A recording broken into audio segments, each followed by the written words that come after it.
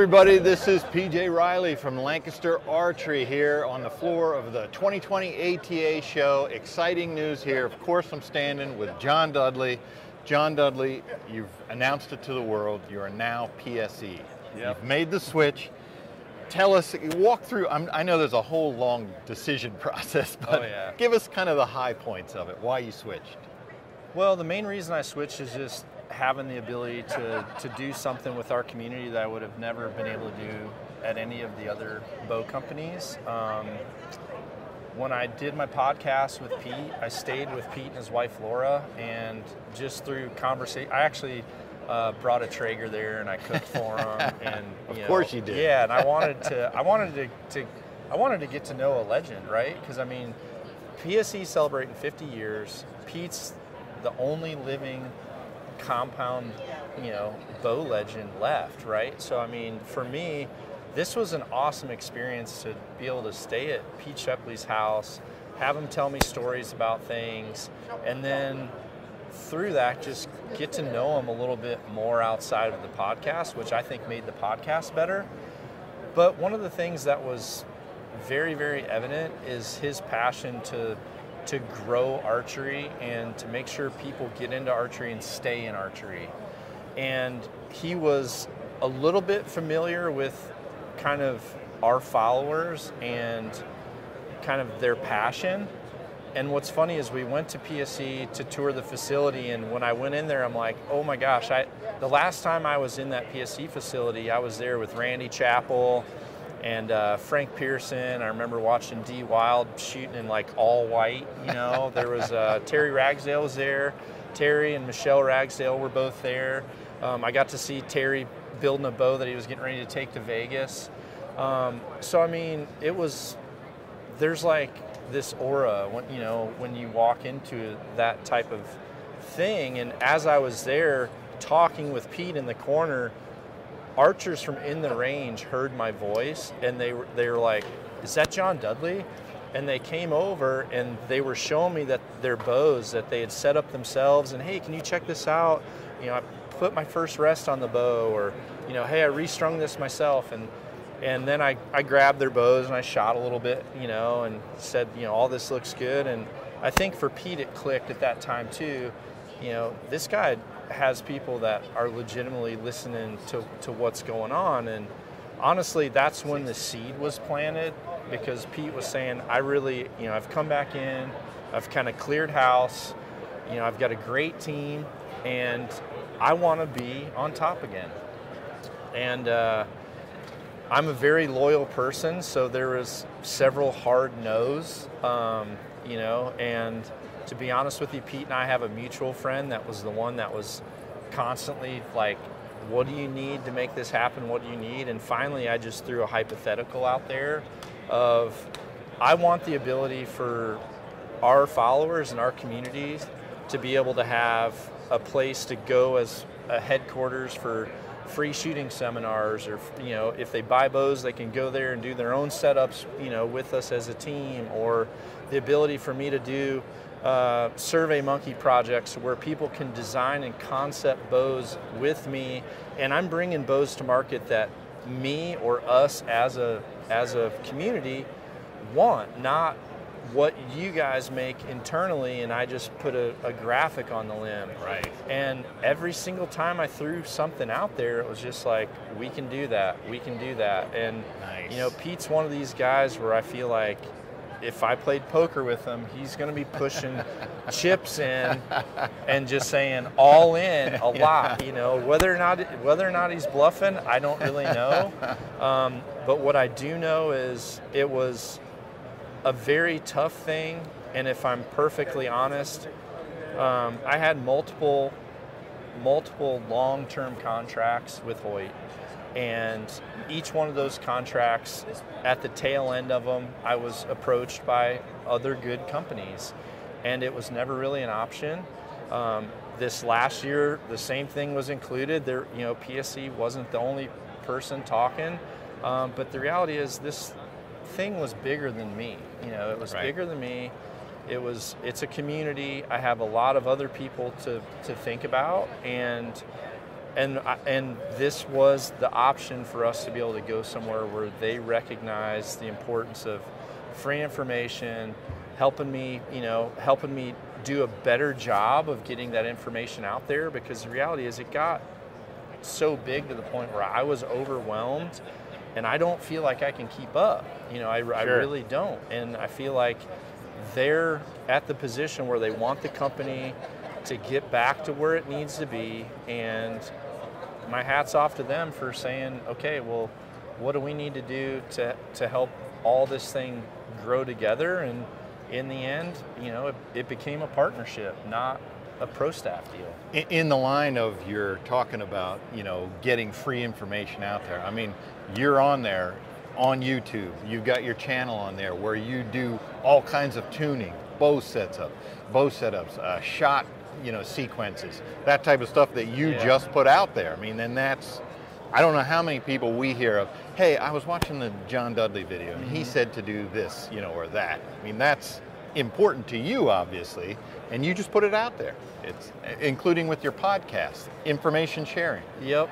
Yeah, what I really appreciate about our followers is that the message I gave since podcast number 1 was, bringing all archers together, regardless of the style of archery or the style of bow you shoot, right? And our community is that way. I feel like when I look into some of those threads, we have people that are Matthews guys, people that are Hoyt guys, people that are Prime guys, people that are elite guys or gals, and there isn't like these lines being drawn about who's shooting what. I was overwhelmed with the response of when I made that podcast last week, letting people know that I was no longer going to be with Hoyt, because that was a very, very hard thing for me. Sure. But the truth is, the first bow I ever bought was a PSE. I shot a PSE, and it shaped, me learning to love archery was from age 10 to 17. And other than shooting a high country for a brief period in between the PSEs and working for Matthews for a long time, I really like the bows. I mean, I worked for an archery shop. We sold a lot of XLR 900s and G-Forces and Mocks, some of the very first Mocks, like Mach 3s and Mach 4s and 5s. So yeah, I feel like I'm returning back to my roots, and the majority of the people that I've told that are closest to me, that I kind of bounced hypotheticals off of, what do you think about me shooting a PSE? I don't know if anyone did not say, my first bow is a PSE. Yeah, for sure. And at least, and maybe that's our age category, because obviously now there's companies that have moved in where people's first bow was a Matthews or first bow was a Hoyt, right? Right. But at least for the people I know and I trusted, that was really important. And honestly, Jerry Carter is someone who, he's like a dad to me. Mm-hmm. And I talked to Jerry Carter several months back, and I said, what would you think about me shooting a PSE? And Jerry's like, I shoot a PSE. And I go, are you kidding me? And he goes, no. He said, for like older people that need, he goes, I pull low poundage. Right. He said, the cams feel so good. Yep. He goes, I shoot better with it. It's a great bow for me where I'm at. And honestly, from there on out, I just started shooting certain models and kind of fell into a model that fit me well, but also fit some friends around me well, that adjusted very easily. And that Evo model is pretty much the footprint of where we've ended up now. Well, that's what I wanted to talk about. So you mentioned that you have these ideas for bows. You've only been with PSE for a very short time, and yet you have this bow here. Tell us about it, because they produced it just in the short amount of time with a lot of things that you put into it. Yeah. Let's talk about this bow. What is it? Well, one of the things that I haven't gone into great detail about is, when I started at Matthews, I was 19 years old. And, we were a small company then, growing rapidly. I was a shooter, and I was internal. So I was very fortunate to be there when Matt was still within the walls of the main facility. And so as Matt would concept and have people shooting bows, I was one of the very few people that got to see that process and got to look at, I guess, some of the way his mind worked towards navigating things. And even though I don't have an engineering background, I have an idea of, I've seen it enough times where I said, well, why wouldn't you do that? And It's just like, well, that won't work. And a lot of that stuff stuck. So I'm definitely an idea person, and I know what works and what doesn't work. I'm not the person that can actually program it and put it to use. Yeah. Whereas PSE is a factory that they can do every single thing internally, and even their new carbon bow is 100% made in America, right? So their ability to, I gave them 10 things, including a couple cosmetic, decal things, but I gave them 10 things that I wanted to see changed on an Evo 33 to where I felt like I was going to be able to bring forward a product that had some things that were different, but also had things to where people that follow me and how I set up bows, they would understand, like, okay, he did these are changes that he put to use. Right. And honestly, for them to be able to have this thing ready this fast, all the bows came yesterday, and they unboxed them at the truck. The decals actually came in this morning. A couple of them didn't make it, but one of them did. But I feel like this is just the beginning, and if our community wants to go forward and design a better bow, then I can put that in front of them, and now we have the ability and the keys to do that. So this is the Evo Nation NTN 33. Yep. That's the name of the bow.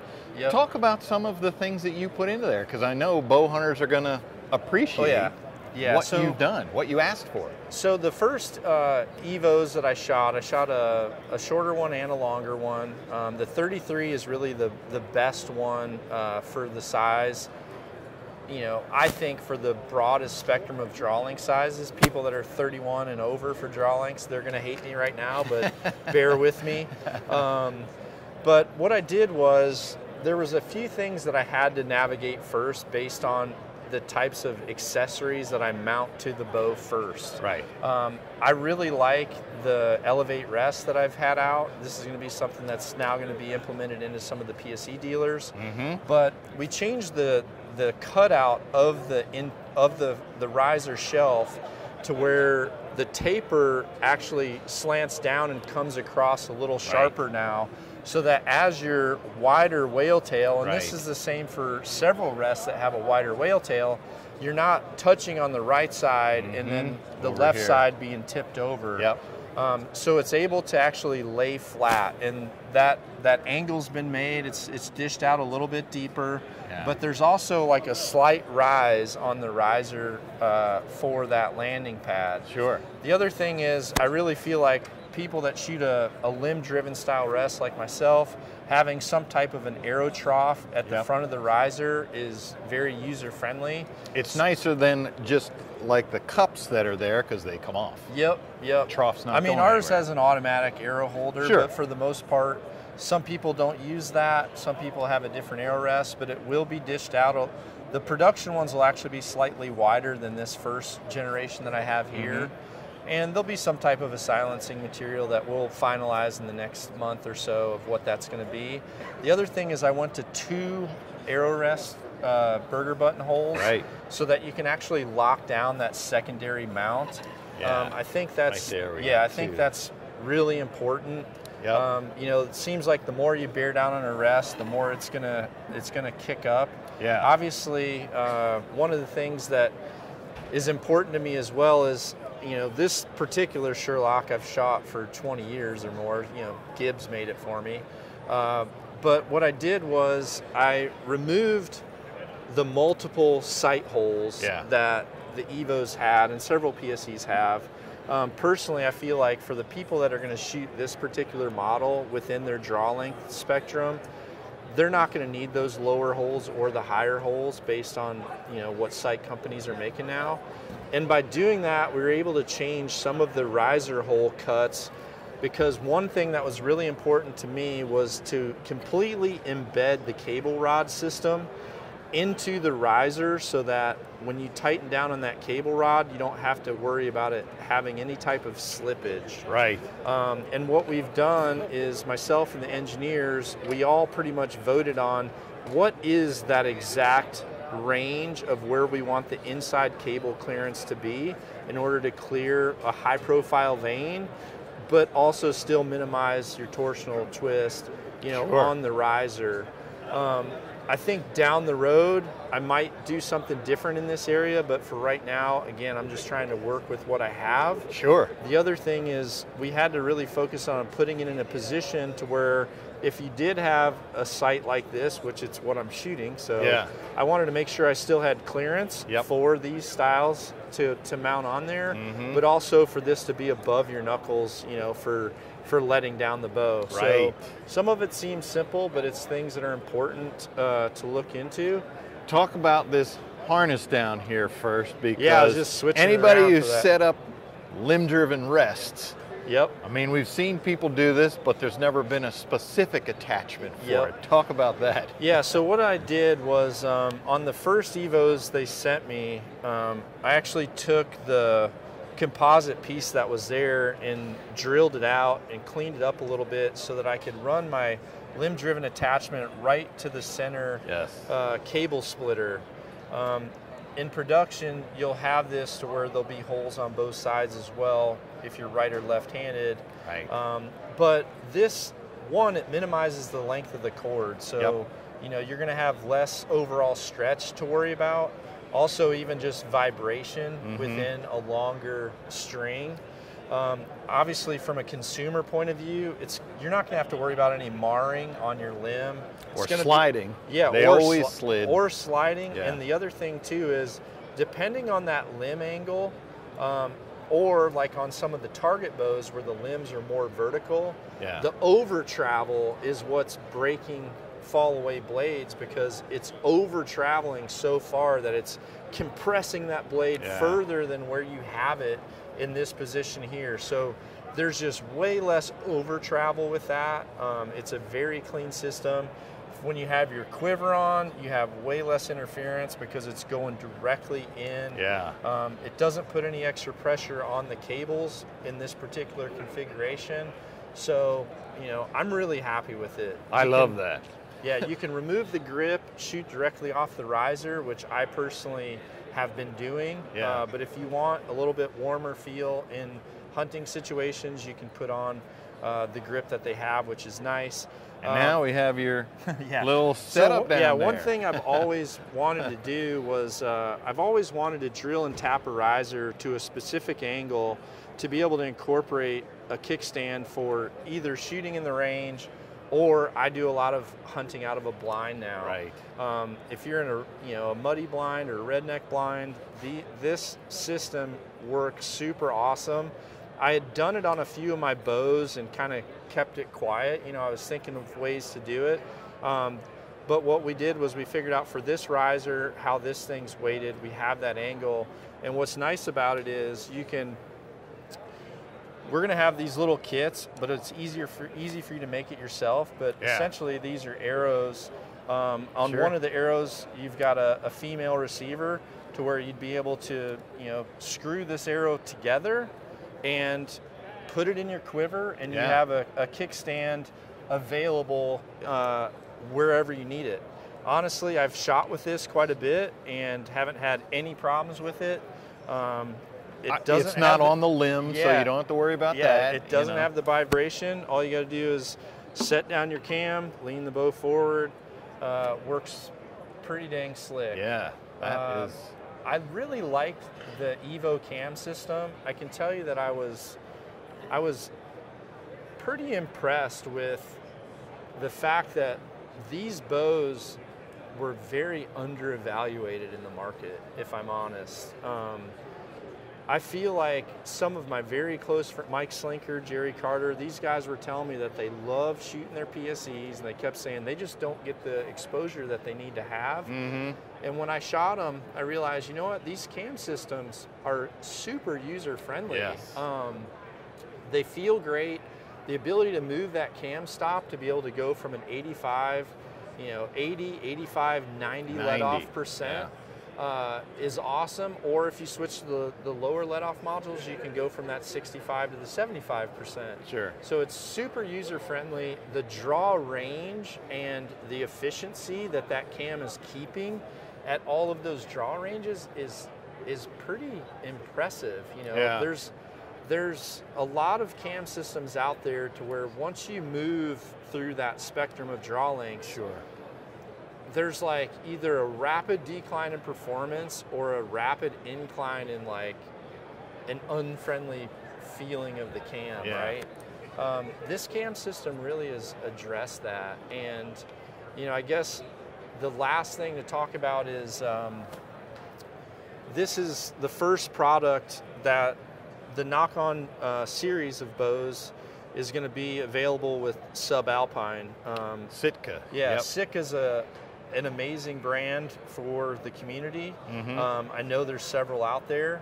There's probably going to be options for people to have other camos down the road, but for now, and at least for our followers, I felt like it's important for them to have what I feel like is our identity, which is, the first drab green riser yes. that matches, some of those Pantones of the subalpine pattern. And again, this is something that we had a very short period of time to bring forward to the market. Well, that's what's incredible. Yeah. I mean, we're talking about no time. You just announced today. today. I can tell you, David Cronengold is a superstar, and his team. And you even put your touches on the Mach 1. Yep. Yeah, I mean, this is more of a cosmetic touch, sure, so to speak. With something as complex as this, there's certain things that you have limitations to. Yeah. Obviously, like, the newer cable rod system, embedding that into that carbon riser right there would be, a tough 7-day move. Yeah. Whereas putting our color schemes on something that at least allows people to move into a high-end carbon model if they choose, and still have, the look of what our followers, I think, are going to appreciate.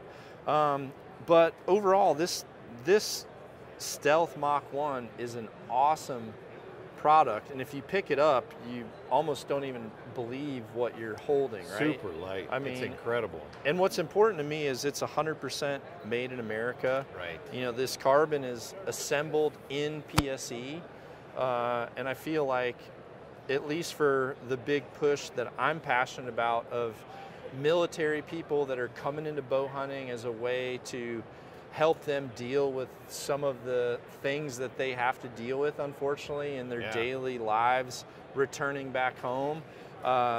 There's just too many times where I've seen people go on their first hunt and train for, essentially a mission again, and it changes their lives. So I'm going to have a very, very big initiative and push for the military community. I'm going to be doing a lot of partnerships with Black Rifle to get into some military bases and be able to bring archery to them. And I think stories like these, where these are 100% made in America, I think it fits the bill. Overall, like I said, the move for me was larger than me. Right. The hardest thing about it was me personally being able to deal with having to sever ties with someone that was like family.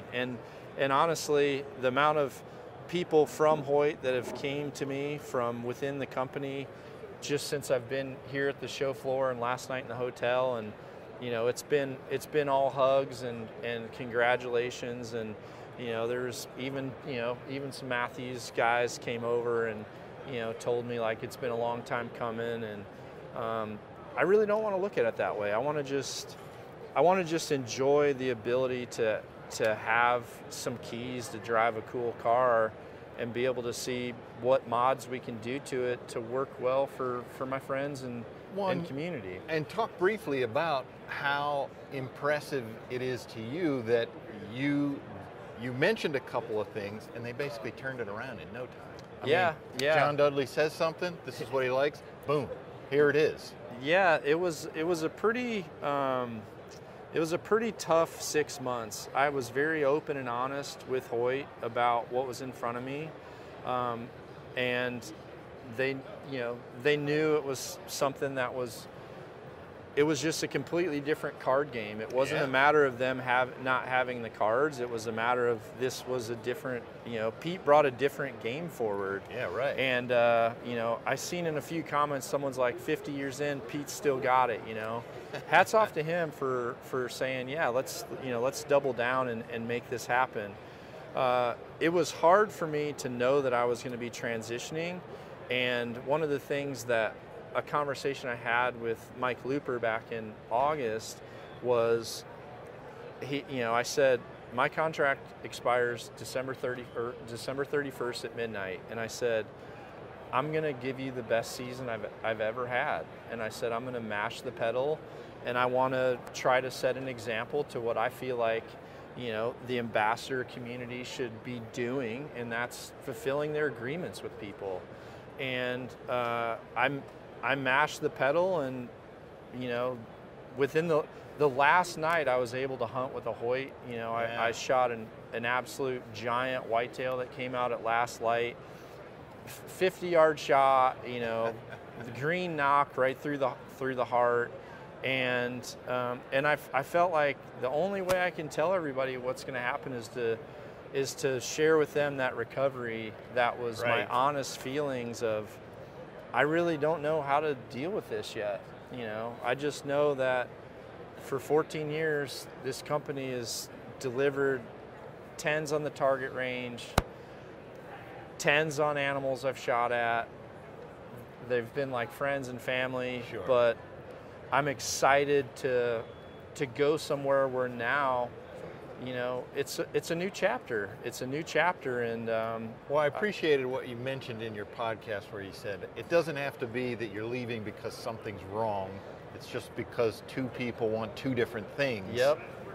I appreciated that because that doesn't mean anybody's done anything wrong. It's just you got something else you want to do. No one did, right. Yeah, it was just one of those things where, and I told Randy Walk too.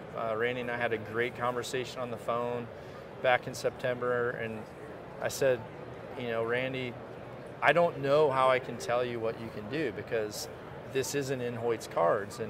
And Randy was just super appreciative and, said that he really respected me being so forward with them, and he felt like if there was a risk out there that was going to be taken, he's like, you're the perfect person to do it. And he said, I wish you the best. There's not a lot of people that would have the guts to go forward with something like this. And he said, I really respect that. And he said, and you've always got a place here because you've been such a model ambassador for us. And I told Pete when I made the decision to move to PSE, my decision was to retire there. I'm 43. I was with Matthews for 10 years and with Hoyt for 14. The truth is, would I love to be at the 3 privately held bow companies that are still, which to our industry, this is very important that we still have those, to be at those 3 places during the times where, hopefully they've all hit their apex.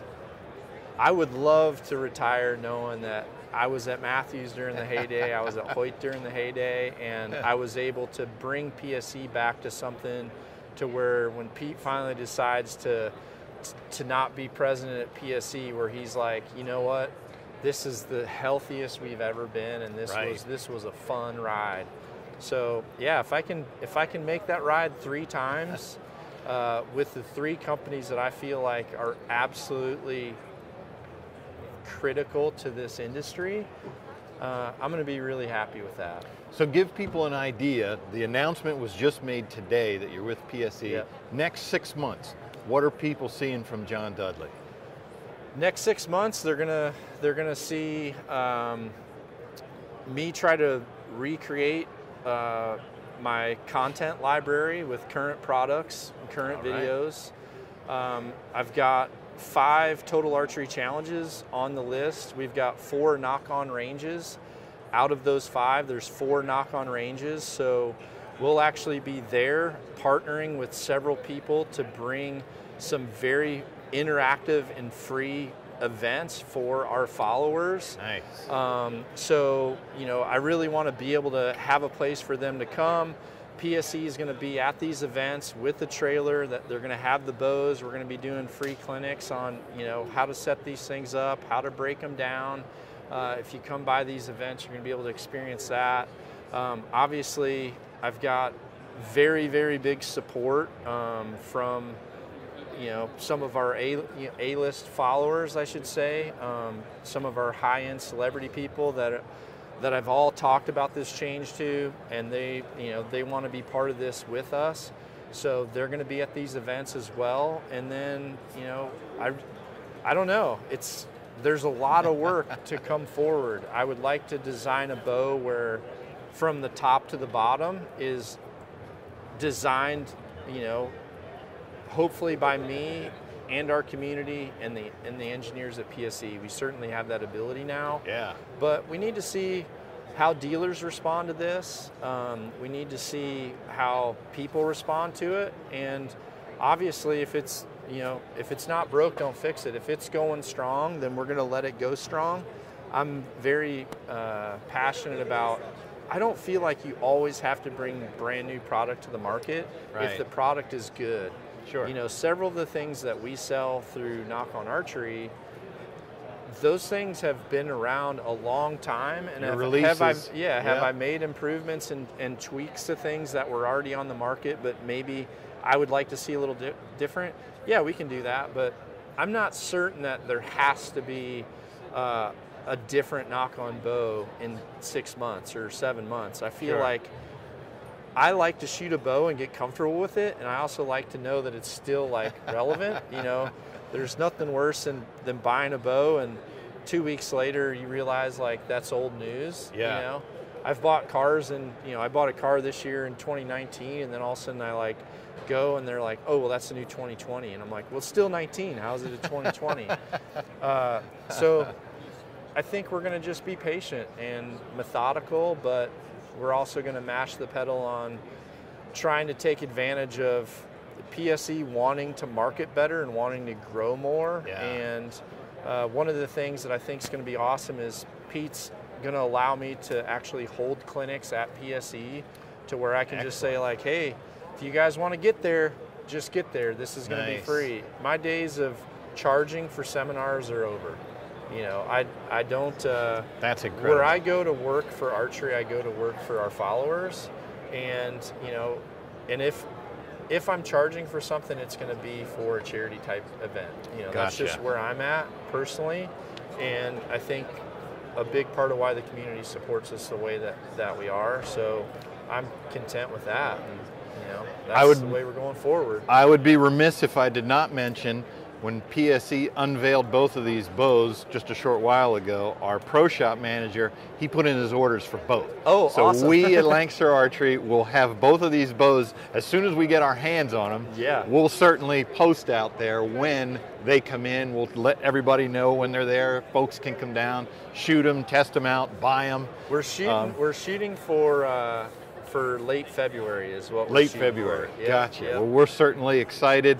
John, we couldn't be happier for you and all you've done. Nock On has always been an important brand to us at Lancaster Archery, and we're just always excited to see what John Dudley's up to. Doing something with you guys either right before or right after the Pennsylvania TAC. The TACs that I'll be out will be Pennsylvania, San Antonio, Colorado, Big Sky, and Park City. So yeah, we're definitely going to have a free customer experience event at Lancaster. Before that, I'm going to try to put on a cool party for you guys, so we'll have to work through the details of that. For the couple of people out there who maybe don't know where to John Dudley, let's tell them where they can follow you on all your social media. Knockontv.com, or sorry, Nock on TV for Instagram, Nock on Archery for YouTube, or go to knockonarchery.com website. So that's where it's at.